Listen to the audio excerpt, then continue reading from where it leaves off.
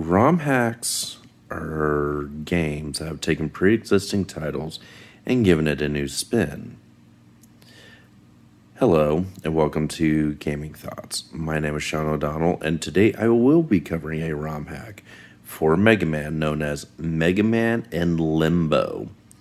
This is a brand new ROM hack that has recently been released, and I will be giving you my thoughts on it. So the question is, as with any of these, is it fun? Is it worth your time to play? Well, let's find out. This is Mega Man in Limbo. And the first thing you might notice right off the bat is the absolute lack of music. This is a creative decision made by the developer of this hack, Timaeus, to try and, I'm guessing, add a sense of ominous atmosphere to it. Personally speaking, I found the lack of music distracting, and I honestly would have preferred something more gothic, ominous, something that would have reflected the overall look and feel of the game.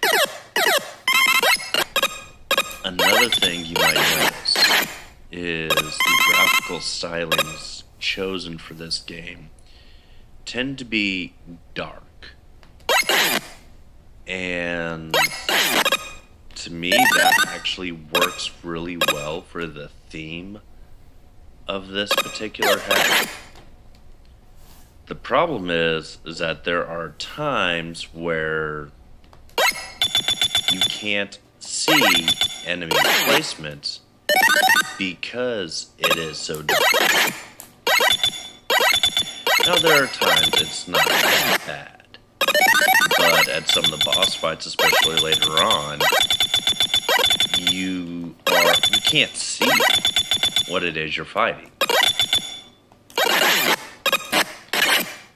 One of the things I liked about this hack was the stage layouts.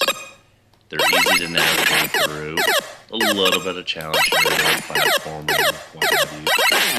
Enemy placements aren't set to be cheap, and you can tell that there was thought put into making this a fun and accessible.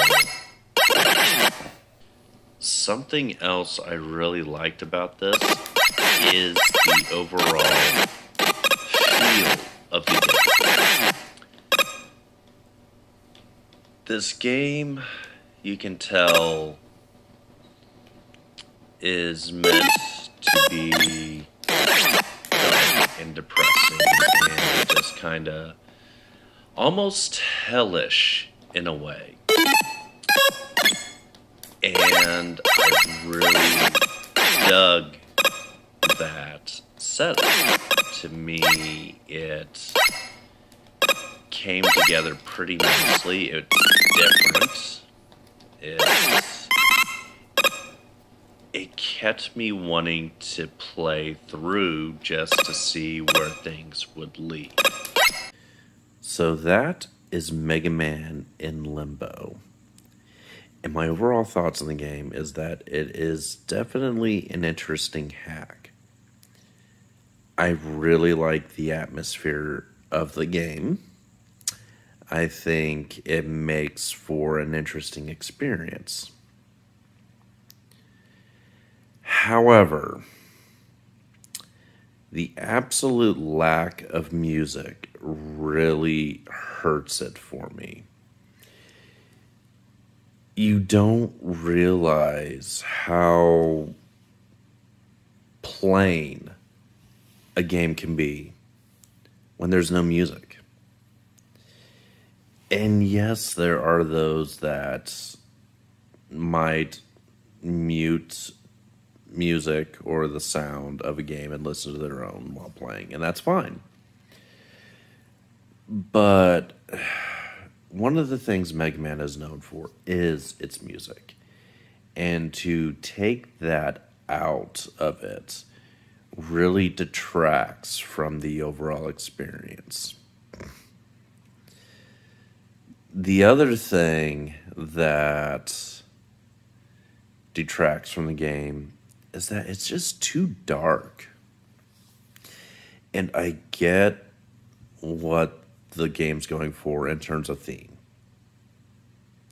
And in that sense, it works on the atmospheric aspect. But there are times where you simply cannot see the enemies on screen, or you have a hard time seeing it.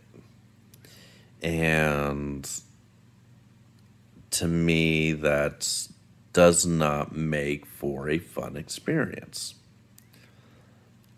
I also don't like that the power-ups were nerfed. And so it just, to me, it doesn't come across well. So is this hack worth playing? Yes and no. It's definitely more accessible than a lot of other hacks out there.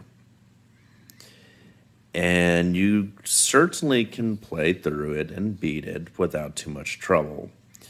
Especially if you've played through Mega Man time and time and time again. This is not a Kaizo hack by any means. But some of the design choices I felt were questionable. So that said, it's a decent enough hack. It's not broken.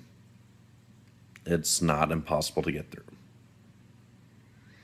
It's just got some weird design choices that I didn't quite dig, but that's just me personally.